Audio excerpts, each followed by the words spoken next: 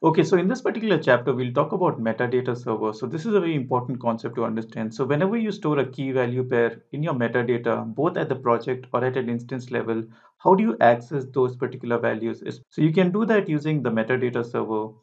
So one important thing to note is that you can only access these values if you are within that virtual machine, else you cannot. So let's see how we can do that. So the first thing we'll go do is we'll go to a VM instance and we will set values both at the instance and at the project level. So let's set it at the project level first. So let's go to our compute engine and let's click on metadata. And you can see that I've got two values. Let's add a few more values. Let's click on edit and let's add one more. So let's say you want a username and let's give it a value of Rohit. Okay, so these are the project level metadata and let's also add a few virtual machine, that is the instance level metadata. So let's click on our instance one and let's edit this.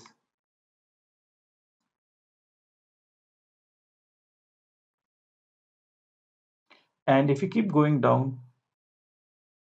you'll find something called as a custom metadata. So within this custom metadata, let's add a few values as well. So let's just add a value called name.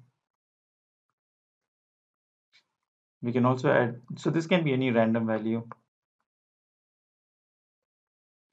And let's store these values as well. Let's click on save. So now how do you access these values? Now these values can be accessed using the metadata server. So one important consideration is that whenever you make a request to get information from the metadata server, your request and the subsequent metadata response never leaves the physical host that is running the virtual machine. So this is a very important aspect, especially from a security point of view. So whenever you're calling this particular metadata server URL, it never leaves the physical host that is running the virtual machine. So now let's look at the URL that can be used to access these metadata values. So let's click on query VM metadata. And this is basically the URL that you need to know. So this particular URL I'll copy in the description below. So let's copy this and let's log into our instance. So let's SSH into it.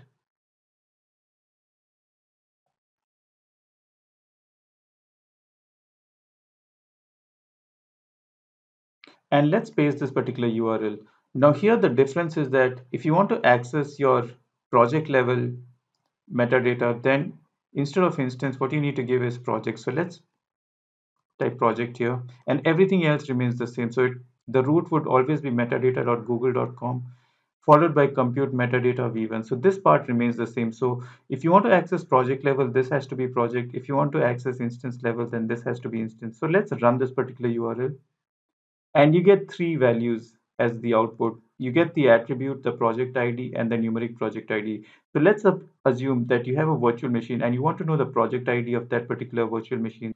That is the project in which the project ID of the project in which the virtual machine resides, and you can always use this particular variable. So all that you need to do is you can just copy this and paste that over here.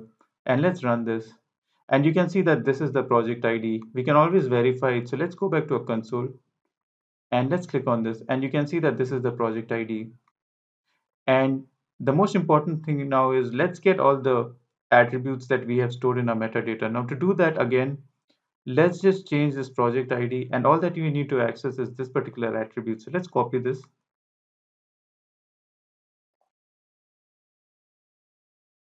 and let's paste the attributes.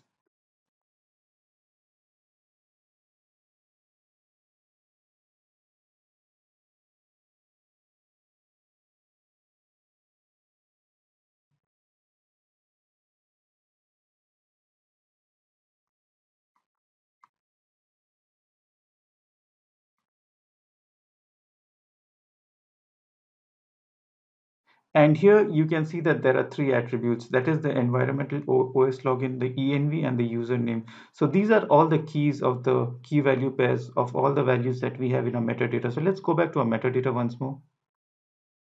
So if you look at the metadata, we have three values. So what we need is basically the username. So let's copy this and let's go to our session again. And all that you need to paste here is the key over here, and it should give me the value. So let's click on enter. And you can see that I get the value of Rohit. So this is how you can access your project level metadata. So now let's see how we can access the instance level metadata. So let's clear the screen once. And like I said previously, the project has to be changed and it's currently the instance. And let's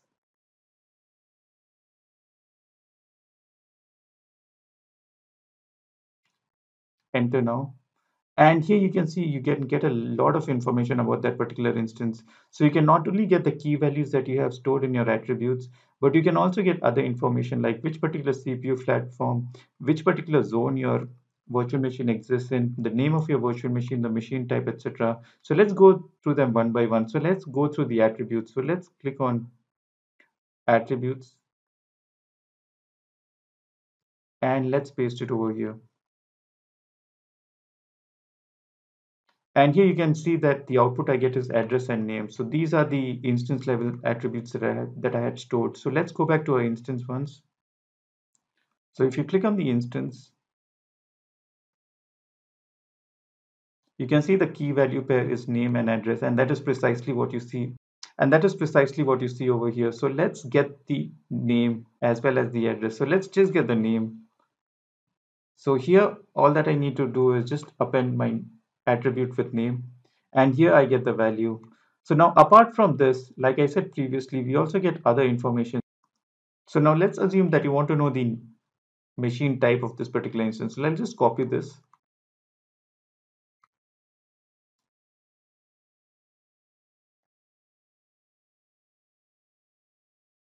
and let's paste this value.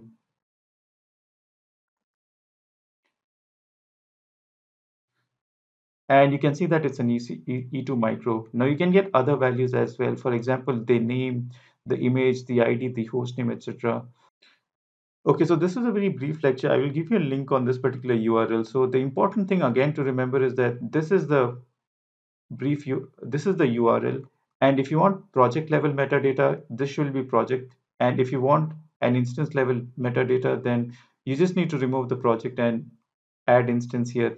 So that is how you can get both instance as well as metadata level attributes. So this particular URL is very important. So I'll paste this in the description below so you can just check that out. So that's it for this lecture. I will see you in the next.